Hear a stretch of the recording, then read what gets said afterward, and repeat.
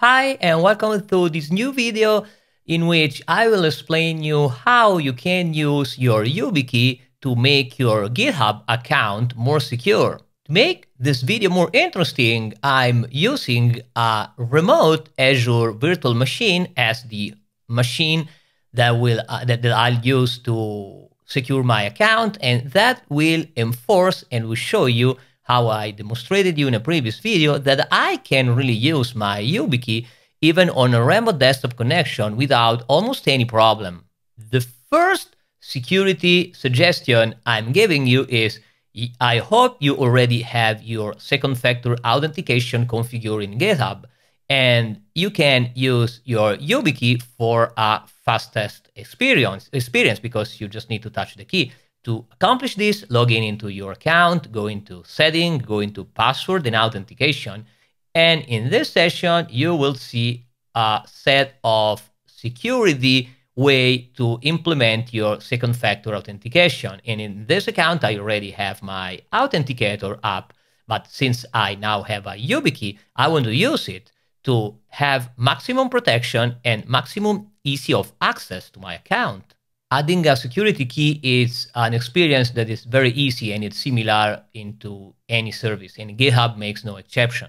You just go to Edit in your security key and you can just press Register New Security Key.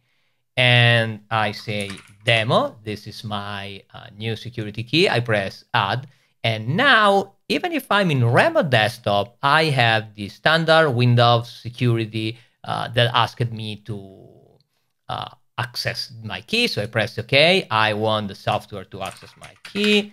I'm inputting the PIN, and now I touch my key. And Passkey is saved. And you can now use your security key to sign into github.com. OK. And you're ready to go. Now, when you are prompted to log into your GitHub account, you insert your username, you insert your password, you press sign in, and oops, sorry, I typed the wrong password. And now it asks me to give my second factor of authentication, and I just choose my key. I need only to touch my key and I'm in. Now, to avoid source of confusion, in the login page, you have sign in with a passkey. You press passkey and you are asked to type the PIN of your key, and it gives you an error. Now, let's explain what is happening behind the scene. As I told you in previous video, when you use Yubikey, you have basically two really different ways of operating with your key. The first one is using your key as a second factor of authentication. This means that the remote side, the server, already had your username and password, and the key is only used instead of your Authenticator app. And this usually requires you only to touch the key, not entering the PIN, because you already entered your username and password. While if you want to log in passwordless without being forced to enter your username and password, you need to register what we call a passkey. And this is a slightly different way of authenticating, and it uses the FIDO2 protocol. And this time you will register the key in a slightly different way. And as you saw in the previous example, when you try to log in with a passkey, it asks you the PIN of the key, because simply touching the key will not be enough, because if you some way lost your key and someone find your key, they just can plug the key into their USB port, touching, and they are into your account. So if you want to use the key as a single method of authentication, you need to use the key and register the PIN and register the key in a different way. And this will ensure if you lose the key and someone find your key, they have only a small number of tentatives, 8, of guessing the PIN before the credentials inside the key are irremediably lost and they cannot use the key anymore. The option is really prominent inside the configuration of your account. If you go into the section of your account where you have password and authentication, you have passwordless, sign in with passkey. And this is the key. This is where you can register a passkey to avoid typing your password anytime you're accessing your GitHub account. Now you can press add the passkey, And the GitHub account show you upgrade your security key registration to a passkey. This means that the GitHub already know that you inserted a Yubikey, but actually the Yubikey was only inserted as a second factor of authentication. So it gives you the option to upgrade the same key to the passkey. So you can upgrade to passkey, or you can register a completely different passkey.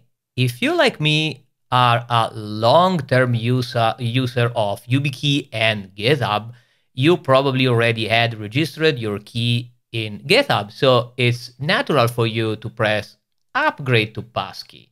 And this time, again, you got an interaction with the Windows hello asking you to access the key. And this time you got two different prompt forwarding, because in this time GitHub wants to create a credential on your security key. And this show you that the procedure is different. The first one is simply registering the key as a second factor of authentication. Now GitHub wants to create a credential on your key. So I press OK, and now I need to give the PIN. And I need to touch my security key, and passkey was saved. I press OK, and I can give a nickname, demo passkey, and we're ready to go. And passkey menu now show that, okay, you have your passkey recorded.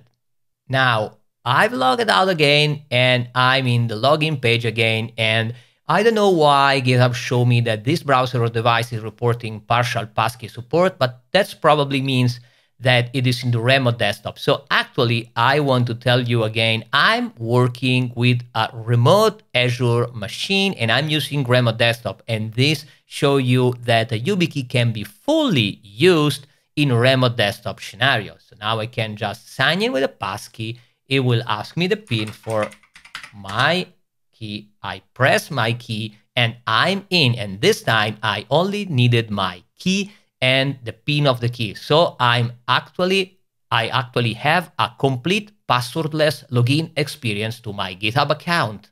In this video, we saw how we can use a Yubikey as a second form of authentication in your GitHub account, but the most important thing is now GitHub supports the concept of passkey and allow you to register your Yubikey as a single method of authentication. So you don't need to input your password anymore. And this is a great enhancement to your GitHub security, to the security of your account, because you can choose a super ultra long password in your password manager, but you are sure that you only need one of your registered key to log into your account in a very secure way and back it up by the most recent industry standard in security. And this concludes this video where I show you how you can go passwordless in GitHub with your Yubikey. And I'm waiting you in the next video on the Yubikey series.